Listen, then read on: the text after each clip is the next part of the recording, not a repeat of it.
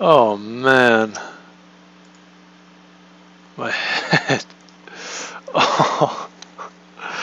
Okay. All right, we're back. My head just hurts after that. That is depressing. All right, I had to restart the stream and delete the VOD because it just leaked some information that it wasn't supposed to leak. Praise God. Praise God. Amazing. Amazing. Wow. Wow. Alright, so that's awful. So to quickly go over... Oh, can we review this again? So, for those who are curious, so we'll just do a quick rundown. 2-minute drill. What's the Collatz conjecture? All right, Collatz conjecture is defined by a sequence just such as this. If the previous element is even, divide by 2. If the previous element is odd, multiply by 3 and add 1. As an example, 30 divide by 2, it's even, get 15. Multiply by 3 and add 1 is 46. Divide by 2 is 23. Multiply by 3 and add 1, 70. Divide by 2 back to 35, or down to 35. Up to 106, down to 53, up to 160, down to 80, 40, 20, 10, 5, up to 16, down to 8, down to 4, down to 2, down to 1, and then 1 would go back to 4, and you'd have this cycle. So what you're looking to do is to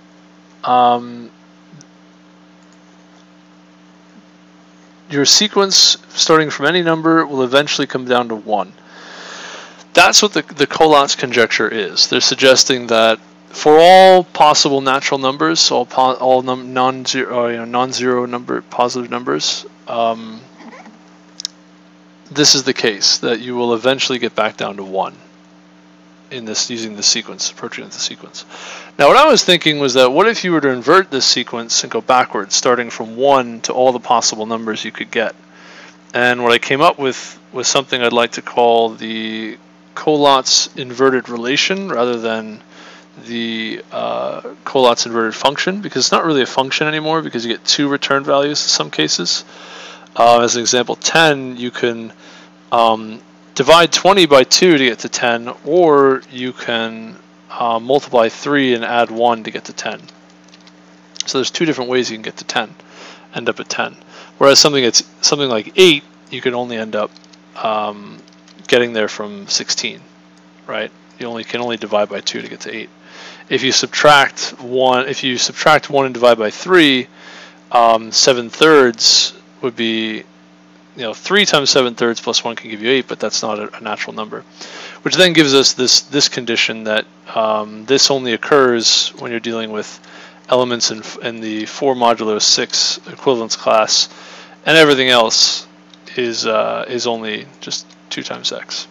And that's simply because this is the only class that is both will guarantee that x minus 1 over 3 is an integer, and it's also an odd integer. So odd and exists is what's required.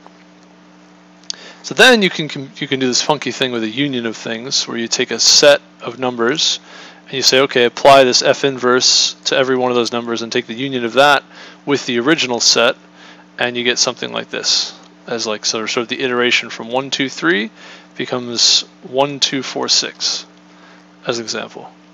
And then you can define g of ny as a recursive definition of applying f multiple times. So you apply this f to some g of n minus 1 of y, and that's g of ny, and then you can say g of 1 of y is just f applied to y once, and you end up with nesting multiple f's applied to y in the result of y. And then you can suggest take the limit as n approaches infinity of this, and that ought to give you your inverted Collatz relation closure. And the Collatz conjecture would then be equivalent to showing that the natural numbers is a subset of this construct. And then for the rest of the time, let's let C prime be this limit as n approaches infinity of g of n applied to y. And so now we've got to try to prove this. that this is true, that n, the natural numbers, are a subset of C prime. And then, I kind of went on and on for a while about, why 4 modulo 6, and also some other kind of, you get kind of a bunch of funky things that happen when you start to consider these sequences, these sort of inverted sequences.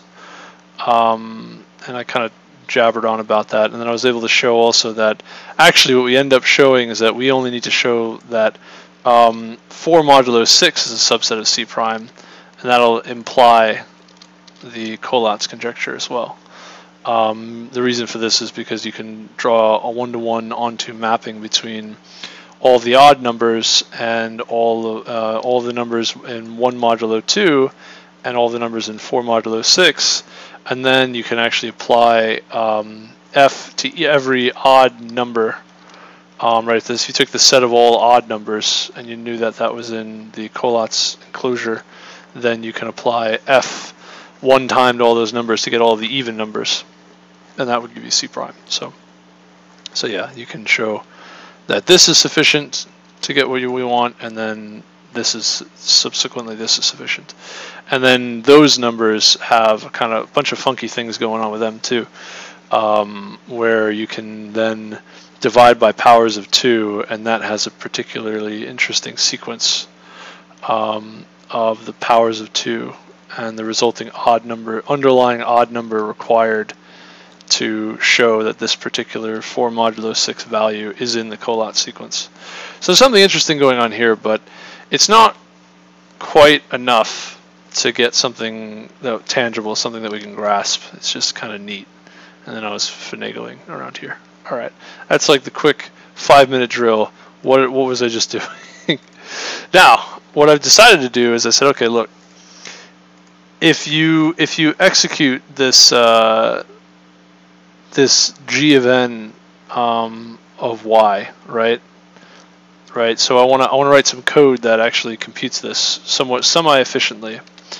What you can do is, you can maybe take some statistics about this, some data, and say, okay, what is after a certain number of iterations, what is the largest contiguous subarray from 1 to m, right? So 1 to m inclusive, that's contiguous, that's inside the closure with respect to n, right? So for a given n, there's some m, and that m is the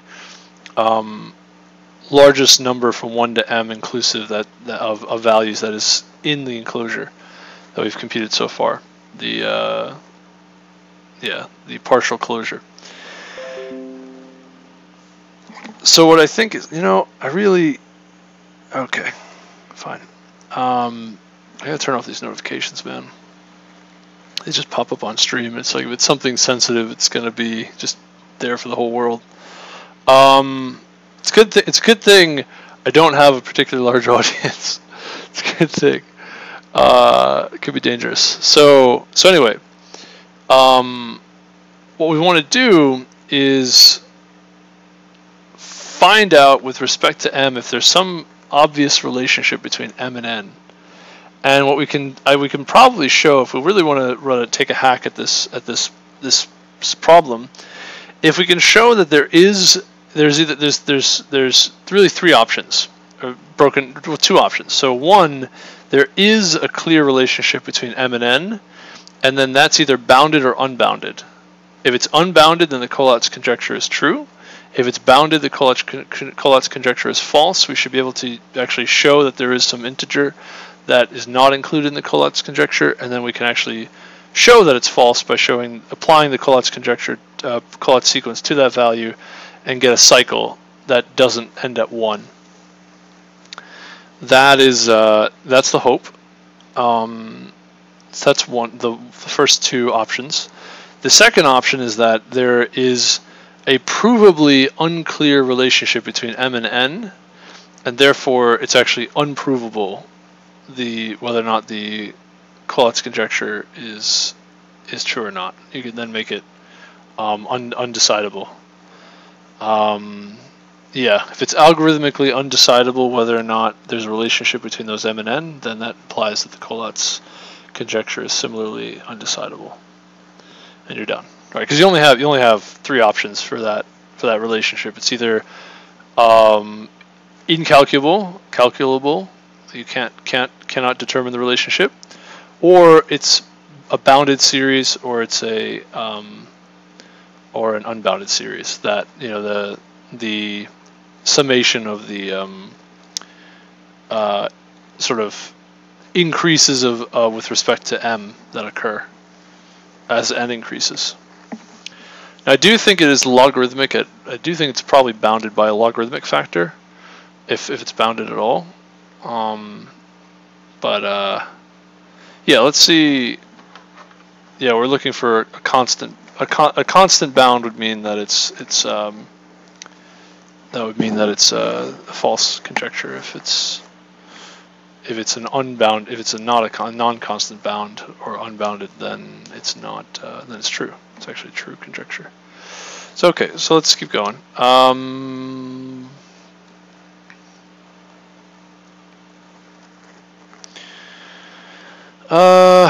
Right. So okay, let's just investigate here. Let's just see what do we get. What do we get? All right. So let's try 10. Cannot open file.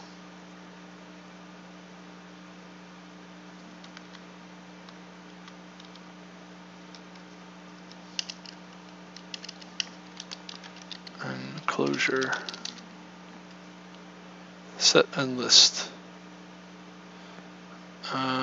33. Oh yeah, that's because of this.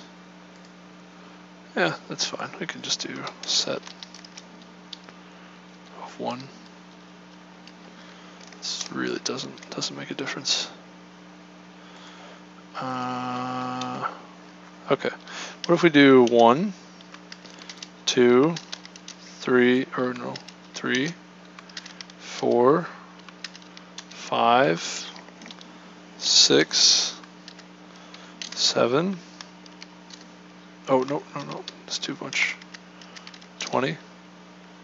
Okay. So, it grows relatively quick. It really does. 25. I think it grows exponentially, this thing. Yeah. 30. Oh, wow. Yeah, it grows quite fast. So let's see if we can say, all right, let's do this. Let's print.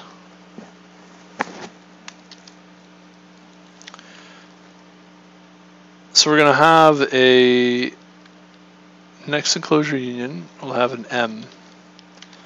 And we're going to say M. And we'll say while M is in vals, M plus equals 1, and then M minus equals 1. Right? And then return M. Compute the values contiguous. Update the contiguous values.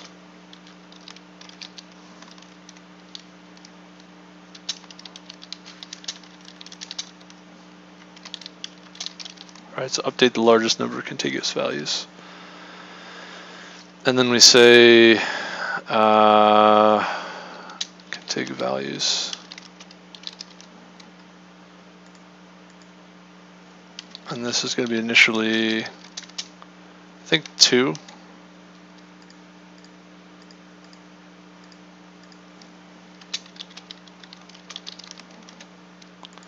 Yeah.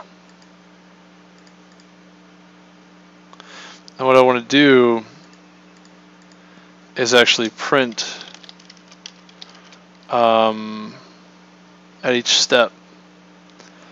I want to print I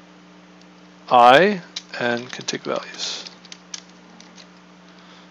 and we don't necessarily need to print this.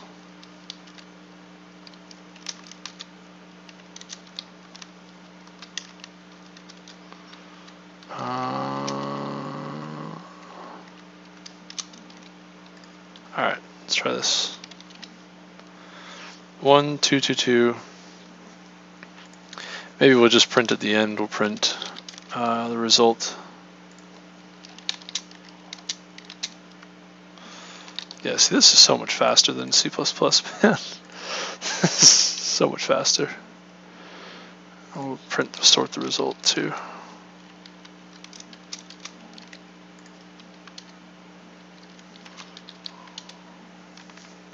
So 1, 2, 3, 4, 5, 6, 9, 6. Right? If we go to like 20, 9, 19, 24. Right? This gets gigantic, this enclosure, but this doesn't grow very much. Right? We have up to 24, and then boom, 25 is missing. And now if we go to 30, this is huge, the number of numbers we've got. Look at how many numbers we got in there. But we're only up to 26. 29 gets you to 26. Look at how long 26 is stuck there. 29, 26.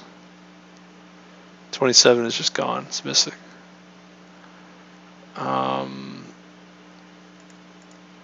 Let's suppose we don't print it anymore. And we say 40. Yeah, still 26. 50. 100.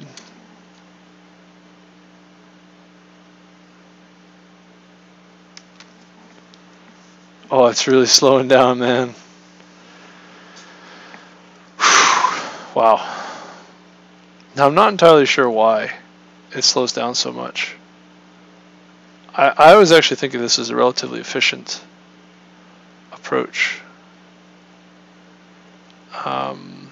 Maybe I'm missing something. This looks like it grows very fast.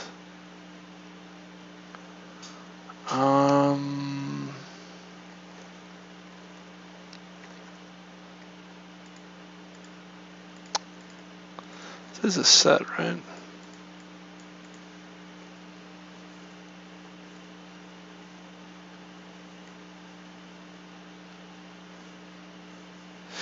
Is this not a hash set? Maybe because it's recreating this each time. I know.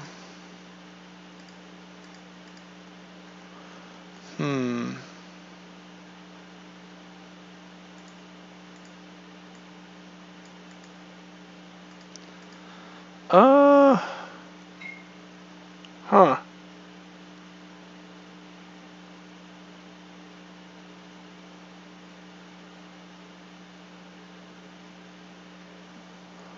I don't know.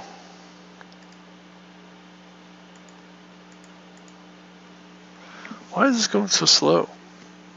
I was not expecting this to be so slow.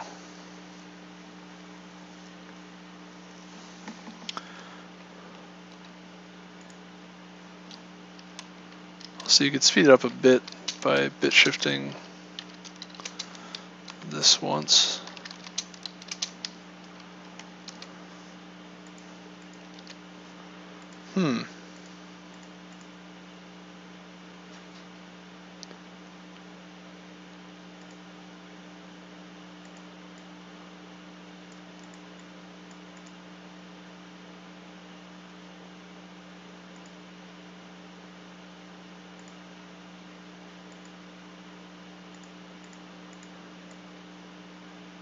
I guess there's a lot of new values that get created each time. Oh, maybe that's why. I think that's probably why.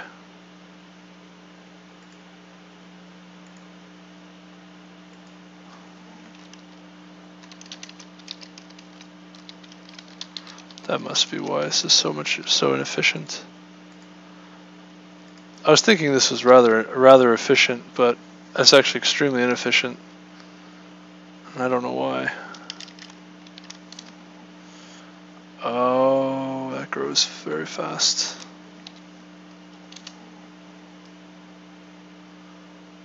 Yeah, you see that? How many numbers there are? 823,000 of these new numbers each time. Whoa. And if we look at how many numbers there are in the first place. Wow. Okay, I see. So each of these iterations goes through a lot of numbers. It's exponential. Okay. Well, that sucks. It's too many numbers for me to process.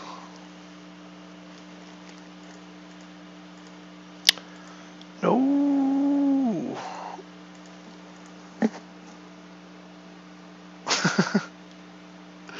That sucks, but that's kind of interesting. So this is actually wildly inefficient, or it's just inefficient. It's not actually obscenely inefficient. It's just inefficient. Shucks, man. How far out do we have to go to get 27?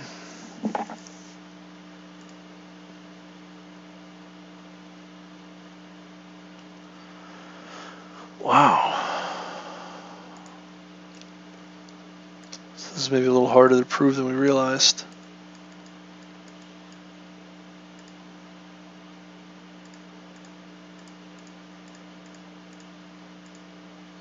So 82, right? 41.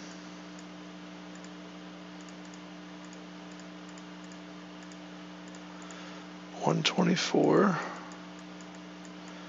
62. 31. 93 or 94.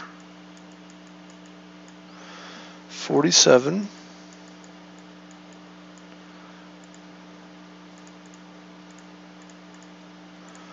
141 plus 1 is 2. 71.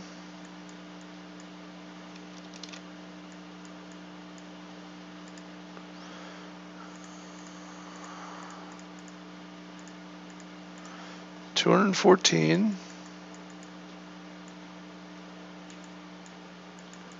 107.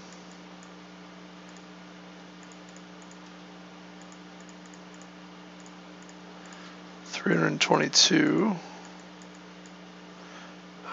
It's 166. No.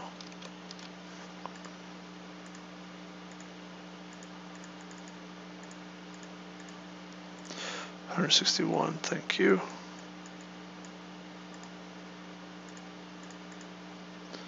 484. Holy smokes.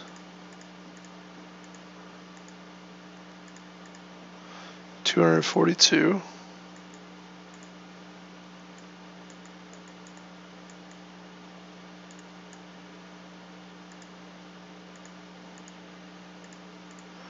121.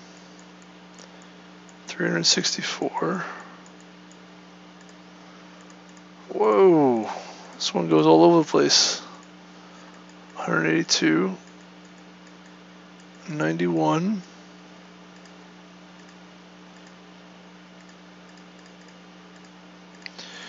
274. 100 and looks like this is 87. No, it's not 187. That's excuse me. 137. Yeah, that seems right.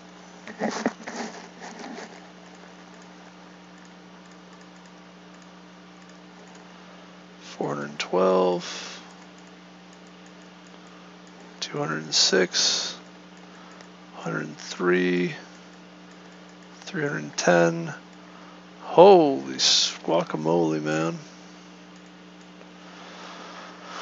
Whew. 931. No. 155. No, yeah. Right, times 2. 155 times 3 plus 1, 466. 233.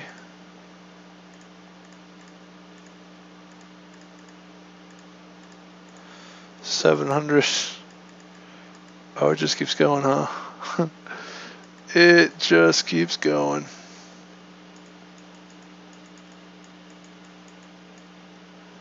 Wow.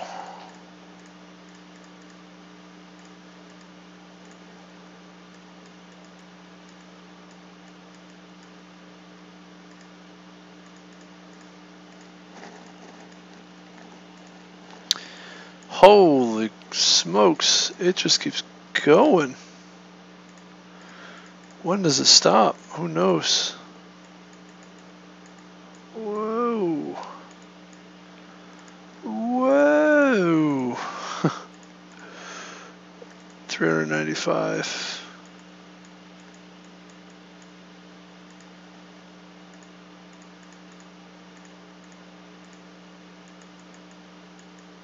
Oh my goodness. Look at this thing. This is unreal. Wow. Wow. Jeez.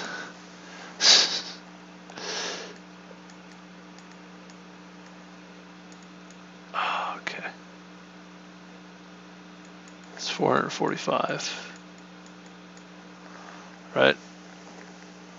Oh wow. Oh wow.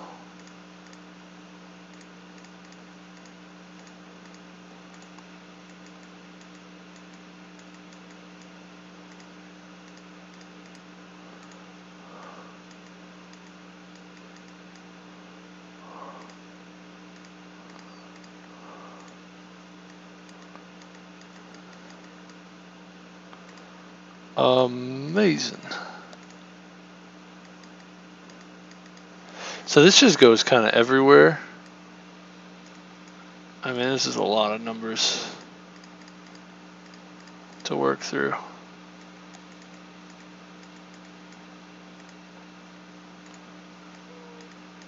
Holy smokes.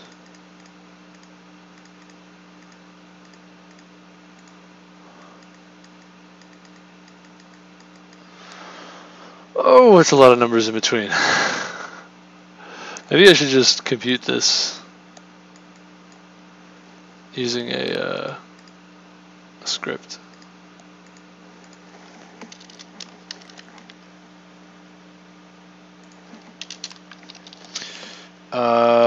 Compute Collatz trail path. So we'll say while x is not equal to 1,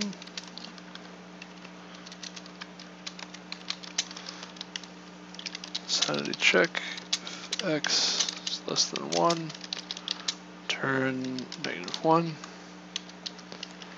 or just throw raise exception,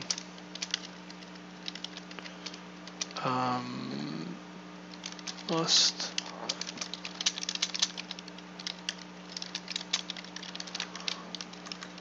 okay, let's say if x modulo 2 equals 0, then x equals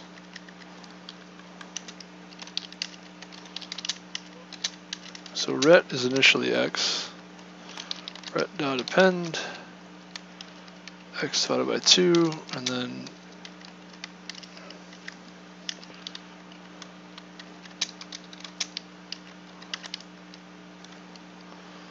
And then else append 3 times x plus 1, 3 times x plus 1. Turn red. Okay. So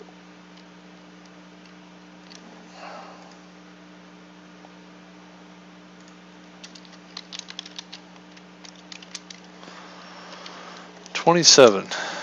All right. How do we do here?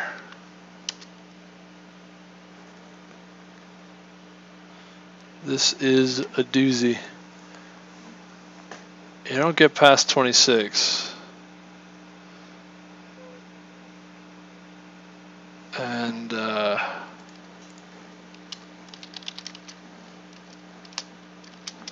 didn't take very much time.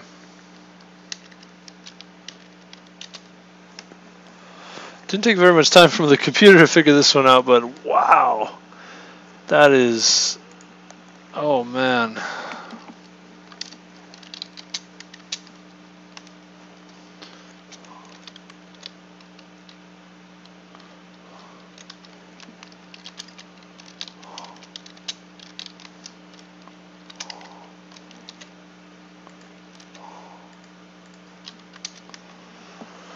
$112 in between values. So I would have needed to calculate 112 things.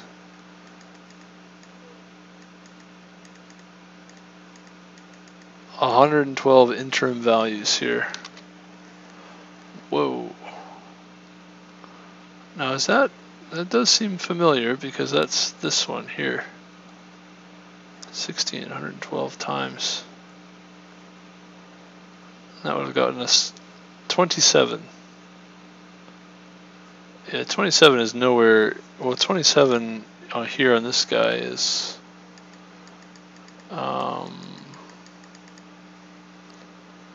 82. Oh. Oh, okay. So we need to get 41, which then we need to get out. It gives us the whole list. 112 numbers in between.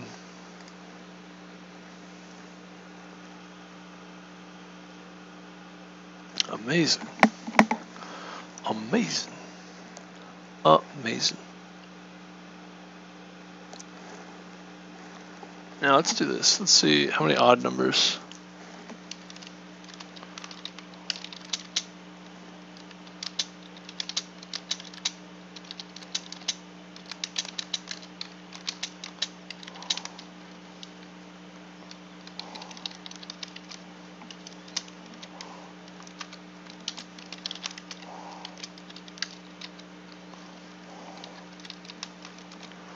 Let's see, how do we do? How do we do?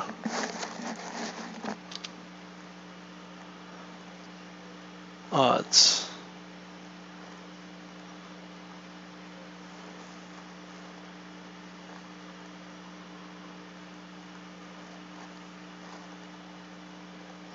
So these are all the odd numbers required, the largest of which is 3077. Wow. Okay, interesting. So we need to go all the way out to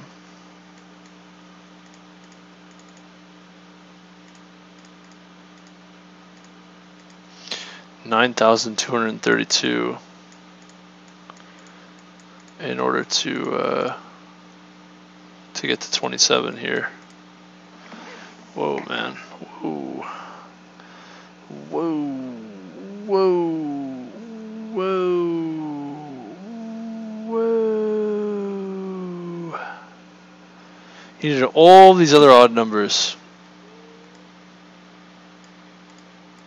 in order to get 27. Wow. Let's see. Okay. Right.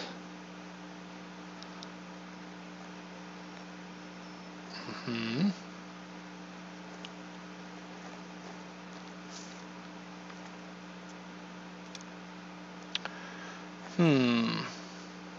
How many of these, I'll call it res 2.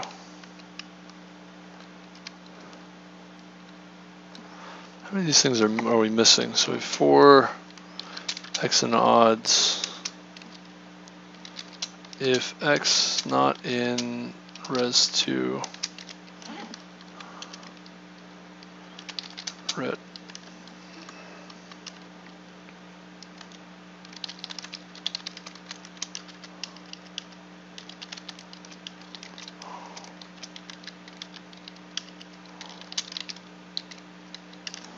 How far off are we from this?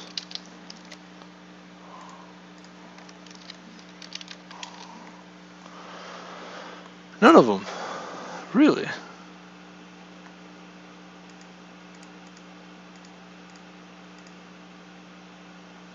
Oh. No.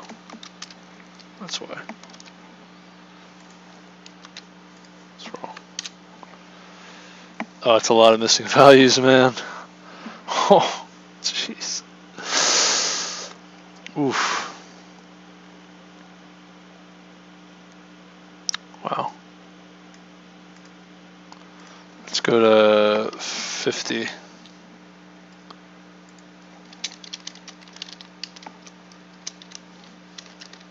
Like how far away are we? 26. 23.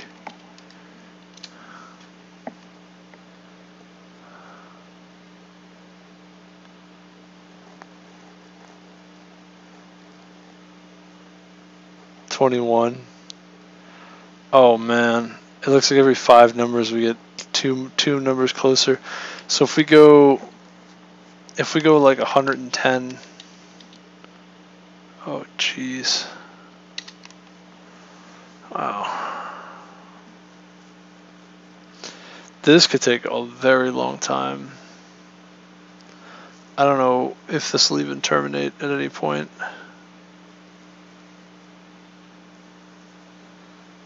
Grows exponentially, this thing. Oh, that's a lot of numbers to consider. Wow.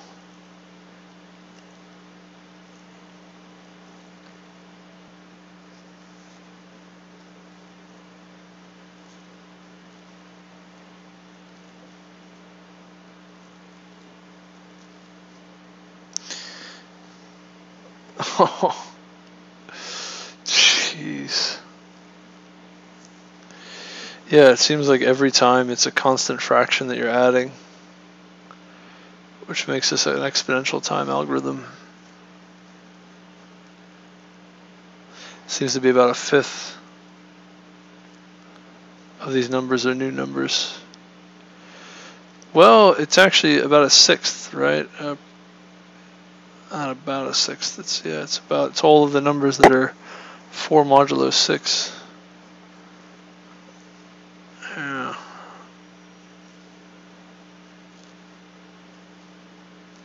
Approximates a 1/6. So this is, I think we'll never hit 110 with this algorithm. Well, now I guess we learned that this is a super slow algorithm. Super slow algorithm.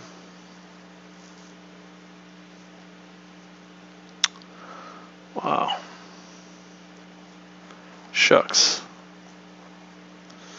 Shucks.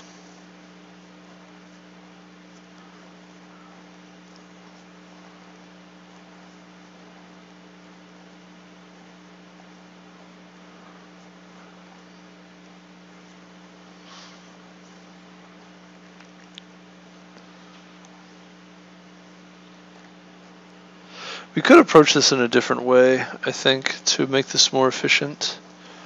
And that goes back to this idea that we had about these values down here or up here. This thing would be useful. And also, this would be useful. So we can sort of figure out, for a given path, each of the odd numbers, we can sort out which of these sequences that odd number belongs to, right? Because each of these sequences are exponential in terms of their growth. So we take a logarithmic time per element on that path to figure out whether or not it belongs to the particular sequence. And then it takes some time to figure out which, I guess it would be n log n time, I guess, with respect to each value on that path, and then the number of values on the path, I guess. So how many of those values there are. In the case of 27, there was 112 different numbers in between, which is kind of a lot of numbers in between. So maybe oh,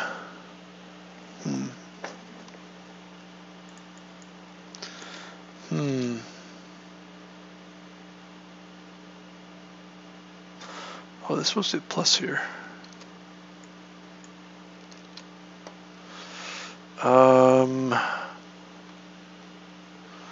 Right, this is starting to get slow, this solution, saving this rather.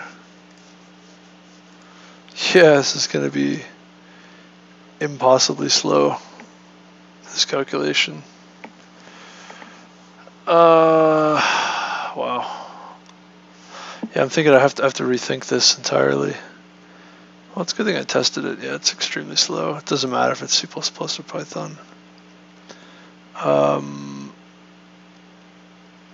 We're going to want something like this. We're going to want to do for each value, calculate its path, and then all the values in that path, and then we can calculate how deep we need to go for that path, how deep into the enclosure, quote unquote, we need to go.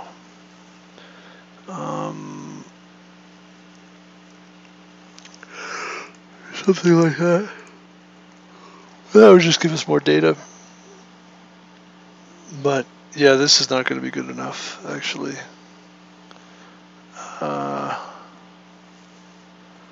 This is just too expensive.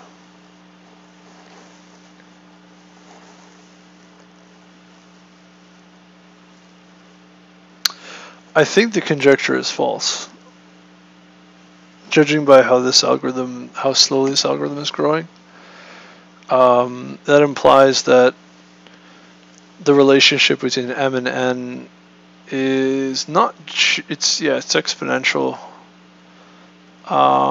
meaning you need to increase n exponentially in order to increase n a linear factor.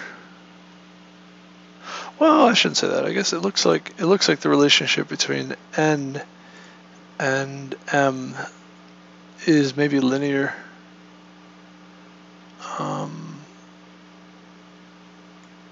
Like there's only a few factors smaller than n here. That being said, the number of numbers that you're cranking out, churning out, is absurd. So maybe that's why this is such an interesting problem, is that the way that it's set up, you end up working through this enclosure is a very large mass of numbers, and so it's very difficult to see any patterns. So it's difficult to actually prove anything. But I actually do think this is true. The more I look at it, the more I think about it, I think you can. How deep you're going to have to go with respect to your enclosure. I think m and n are actually linearly proportional to each other. Granted, the enclosure is exponentially large as you increase m and n, but I think the relationship between the two is linear. And it's going to be effectively impossible to, even if you were to find a counterexample for the Collatz sequence, it'll be a lot of computation. Well, no. finding that counterexample would take you an eternity if you were to compute it this way. But once you found it, it should be relatively efficient to show that it is a solid counterexample. But I think it's impossible. I do think it's impossible. I think it's correct, this conjecture. It's just what makes it correct, really.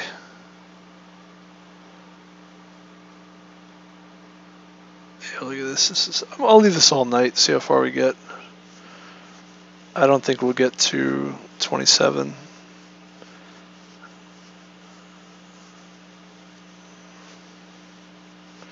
Well, I should take it back. I'm not sure that this is linear, right? It's about linear up to 23, and then after 23, it looks like it's almost exponential, like it's about 4 times 23 to get to 27.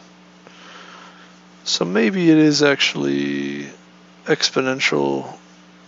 Still, if it's unbounded, doesn't matter, right? Even if the relationship is n is got to be exponentially larger than m, it still implies that we could eventually get, as long as that rate is still growing over time, even if it's slowing down. I wonder if it's at all related to e.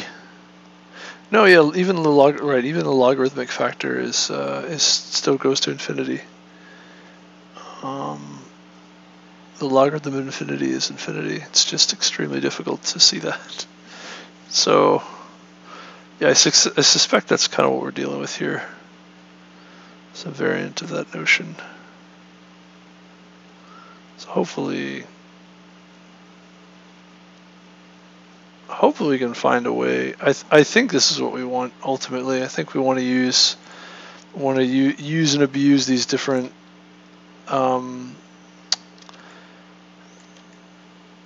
sequences. I think this is the way to do it. There's something little more clever that we can do that we have not yet used. All right. In that case, I'm going to leave this going overnight, and in the morning we'll see how we do. That is an exponential time algorithm. So, I mean, that was fun. That was kind of cool. We got to actually try out what I was thinking for a while. Right, and programming that in C++ wouldn't have made a difference. But yeah, man, there's all these like considerations in C++ that you don't need to even worry about in Python. It's like kind of awkward to go back from Python back to C++. Because you can kind of just there's a ton of minutia to consider when it comes to making your code more extensible and abstract and all of that. Yeah, it's just a ton of stuff. All right, anyway, let me get going. So yeah, thank you all for hanging out, saying hello. I do appreciate it. I will talk to you all soon. And yeah, I think this is neat. I'll just leave this, just let it go for a while. See how far we get in the morning. See if we ever get to 27. I don't think we will. Look at these numbers, man. Still not at 20. Still not at 27. Still just 26. Gajillion numbers here. Yeah, I think a more effective way is to go one by one, up from 1 to m, and compute how deep we need to go. Rather, instead of going from n to m, we can go from m to n. That inverse function. I think that's better. Yeah, the other way around. And then we can figure out for each m how deep do we need to go for n. And then maybe we can find a way to prove that has that's unbounded. That for every m there's always some n that exists. Yeah, even if the n is gigantic. It's kind of how we want to prove it. I think that'll do it. But all right, let me go. Take care.